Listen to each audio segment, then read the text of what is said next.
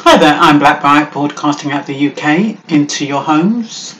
I just wanted to talk about investing in Jamaica. I am going to have to read it, I'm afraid. I might ad-lib a little bit, but basically it's not coming from me per se, but I thought it was important to share this information. So that is why I'm going to read it. Okay, and I'm going to put the links below.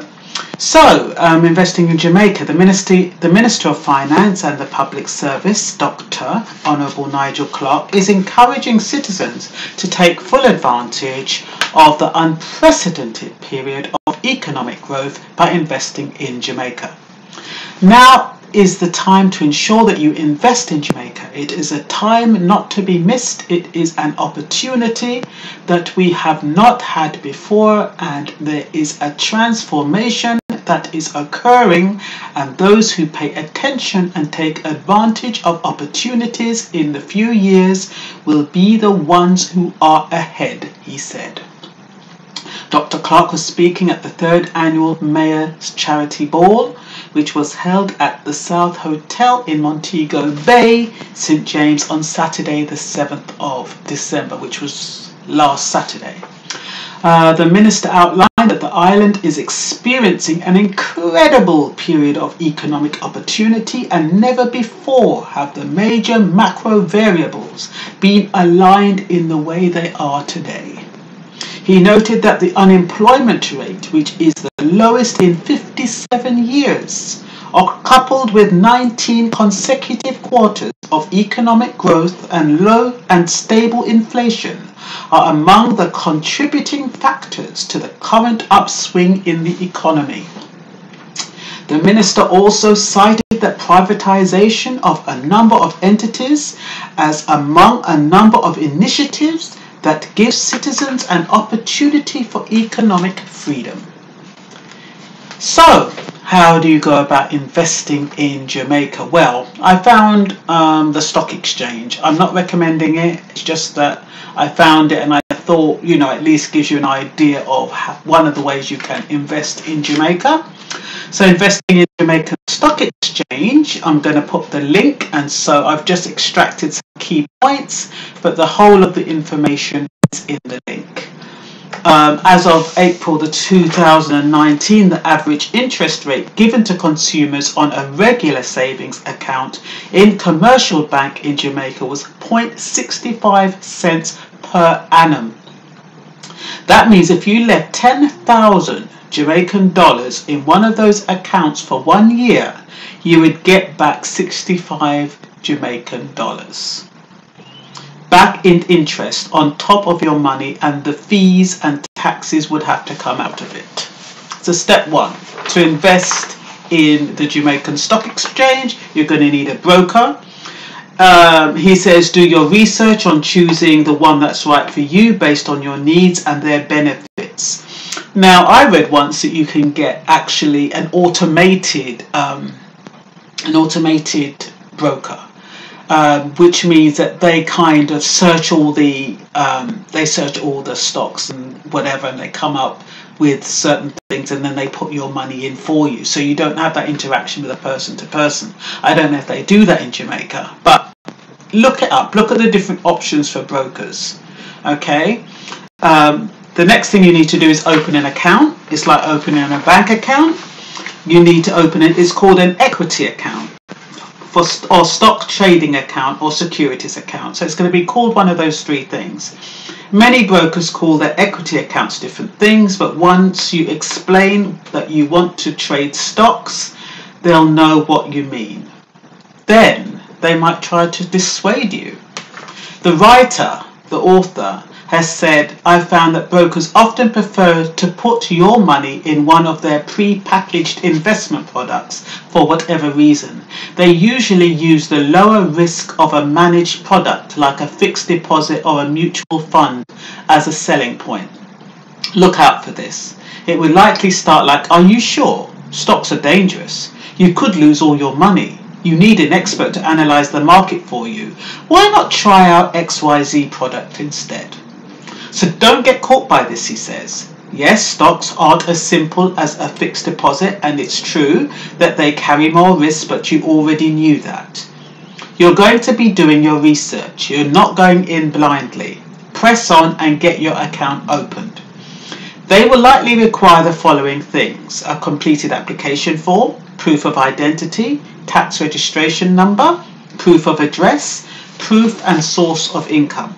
References for you. This depends on the broker. Some brokers accept references from other long-standing clients. Money. All accounts require some money to get started. The minimum is set by your broker. You don't lose this money, rather it is placed in your equity account after the broker creates one for you. And just like a regular bank, it remains your money to use how you wish. So be prepared to supply these things to get the account open. If you go for a person-to-person broker, make sure she or he has an online trading platform. In 2019, they all should have one. Then you will also want to sign any indemnity forms that they may have. These forms allow you to instruct your broker on trades using electronic communication tools, which is emails, faxes, phone calls, etc. Ask and sign for every applicable indemnity form they have. This may save you a world of headaches later on. I would really check that out, to be honest. Really check it out, especially if it's the first time. I would go to 2 or 3 brokers, see if they say the same things or how they approach you. I wouldn't just go to one and just get a feeling. I would even go to more than 3. I would go to about 6, because if you go to about 6, you're going to get a feeling of how each one, what they tell you, what they expect of you, what you have to give them, and stuff like that. And then you can kind of make an informed decision. If it's just 1 or 2, you're not going to really know what you're getting into. Respect the research. You now have a broker, the account, and the money. Technically, you can start trading right away, but a smart investor does their research first and prepares their tools before acting. As a new investor, you want to be smart, not reckless. Stocks are influenced by information, so be prepared to read and learn about the companies on JSE. 3 key places for your attention should be the business news. The Jamaican Observer's business section is a great place to find out industry happenings and the stock market information. You've got JSE's website, that's jamstockx.com. www.jamstockx.com is the stock exchange official online home, and there you get not just market news and listed companies' financial report, but they also have a wealth of further learning tools there. Educational resources and much more. No stockholder should ever be unfamiliar with this website. Your stockbroker. A good stockbroker doesn't only carry out trades on your behalf, they should also provide information like valuations of companies, upcoming market events, like annual general meetings, etc., or dangerous picks to avoid, and other things like that. A good broker lets you know early and advises you on not just what they think is good, but also tells you why something is good and when to expect the benefits from it. This was produced by Randy Rowe. He's the author, and says, never forget that profit is the motive and financial literacy is the key. He says, follow the steps to get the account open and you'll be on the right path. Randy Rowe is a strategy consultant and lead writer for www.everymickle.com. He started teaching himself to invest almost 20 years ago and is still learning to this day. He believes slow learners are underrated and he may be biased. Okay, and that's all for now. So I hope you find that interesting, just in case you do feel like investing. That might be one way. I mean, you can always invest in property, you can invest in, you can have a company, start your own company. That is an investment. So you can invest in Bitcoin, although I'm not quite sure about that. And Bitcoin isn't really investing in Jamaica. So you can kind of think, do I want to invest in property? Do I want to invest?